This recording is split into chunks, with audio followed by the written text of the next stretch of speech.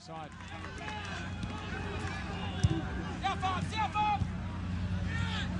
1-0 lead. Michigan continues with that lead. They continue to defend. Most of us have. Kitchen's drive, and he has scored to tie it. A matter of time. Harry Kitchen with a big one. I'm not sure if there was any screening. Chris Blaze looked like he reacted very slow to that ball. Excellent strike by Perry Kitchen. I talked about him coming from a deep midfield position before, and he comes forward here with a vengeance. What a great run. I mean, from so far out, he's got to be 35 yards away. Excellent strike near post and high. Chris Blaze, I'm sure, has some second guessing for himself there. Didn't even look like he expected it at all. Caught by surprise completely.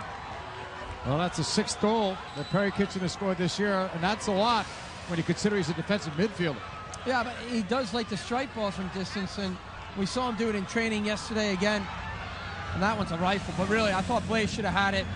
Mistake by the keeper. Didn't look like he was ready for it, JP. Foul there from Alashe, from 21.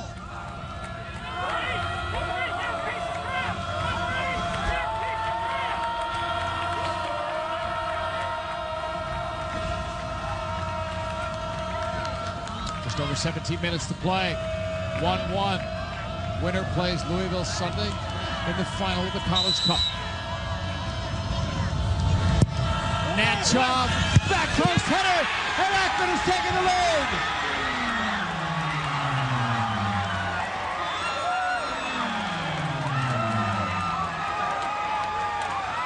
Looked like Sarkodie at the end of that. He had missed an easy one earlier. And the ball played in the back post. Well, I said as well that it's a positive thing that he's on the back post. What a great finish it was. Excellent ball, but completely unmarked. Natchov with the whip in here to number 9. And there he is, Sarkodie on the back post. Number 8, completely unmarked, JP. Nobody around. Somebody lost a marker there. And it's inside, I think it's close enough to the goal where you think maybe a keeper can get to that ball. It's a driven ball. Kofi Sarkodie. His first he goal. is always hungry. He's looking for it. First goal since he had the hat trick against the same team. 16:50 to go. Big one for Sarkodie. That's why you have to forget about your misses. You do, and absolutely. And that's the first thing I said, JP. It's a positive thing that he's there because he's taking risks. He's thinking forward play. And that's what you love from players. You've got to be able to do that to make a difference in the game. Because he was taking off. He was definitely going to goal.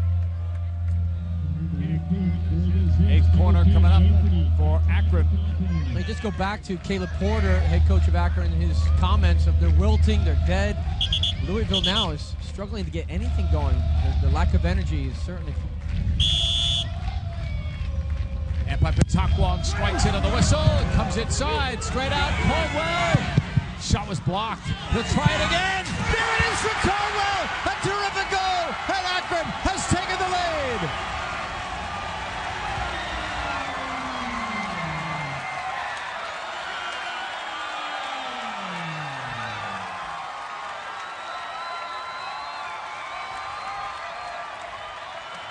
Scott Caldwell scores his 5th goal of the year, and a very important one. The pressure was on from Akron. The corner kicks. This one comes out to him. I thought he could have hit this first time. He takes a touch and gets a second bite of the apple, and he makes no mistake about it and buries it high above the keeper. Boudreau doesn't have much of a chance from close range. Louisville doing a poor job of getting to that second ball, though, after it deflects on. Pretty lucky, but he gets there, and what an important finish it was for Caldwell. Celebrations all around for the fans as well in the stadium. Almost like a basketball player following up a missed shot, stayed with it, saw where the ball was, drilled it. As you mentioned, it's his 5th goal. All of his goals now have come in the last 7 games, and it's the first sub. I thought we might see that after that for Caleb Porter.